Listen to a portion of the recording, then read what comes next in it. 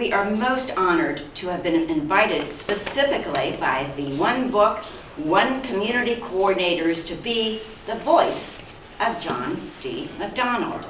And I thought if we're going to honor the works and the literary legacy of John D. MacDonald, we really want to hear his words brought to life. And that's what the play readers do. They do such a great job. These are trained actors.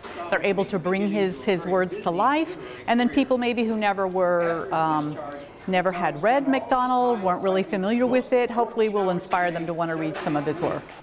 He would eventually sell nearly 500 short stories to detective, mystery, adventure, sports, western, and sci-fi magazines. What I love and what everyone loves are what gives me a lot of satisfaction, first of all, is performing it, performing the dialogue, because he had a tremendous dialogue between men and women, and the narration and the internal dialogue that Travis McGee had is fascinating, and so we've all enjoyed that immensely. I never dared let anything really lasting happen to me, or dared admit the flaw. I am a big John D. MacDonald fan. Most of the people of my generation that were with me today had never read him, but I am a total mystery freak, so anybody who reads mysteries knows JDM. And I loved the fact that they really concentrated on the ecological aspects of his work, because I'm an environmentalist as well, so for me it was perfect.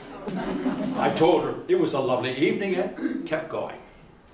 Even the wind-swept half-sheet of newspaper that wrapped itself around my ankle had some magic meaning. Bringing his works to life, we're like the voice of John D. MacDonald. So that's very exciting. We see the people in the audience really responding well to it. They laugh, they're fascinated. We have quite a few John D. MacDonald fans as well, so that makes it even better. And then we're all hams. We love performing, so you know, it's a combination of the two.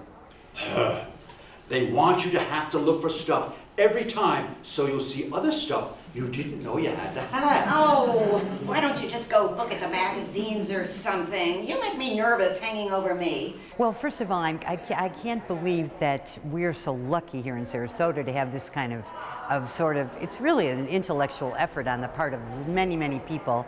And it also gives a great exposure to somebody who's really important to the history of Sarasota. And a lot of people have never heard of him before, but now they will have heard of him. So that's important. It's going to be a steamroller operation, and it's going to be right over anybody who stands in their way. Right. Yeah, it's nice to be able to honor a homegrown, well, he's not a homegrown author, but he lived here for over 30 years and he really was closely associated with Sarasota, so it's really nice to highlight his literary legacy. Just think of all the grotesque, embarrassing concepts which would disappear were we all readers. And we leave you with that message. The cast is Dick Pell, Diane Bryn, David Coe, Alice Cotman, Ray Crusette. Thank you. Thank you.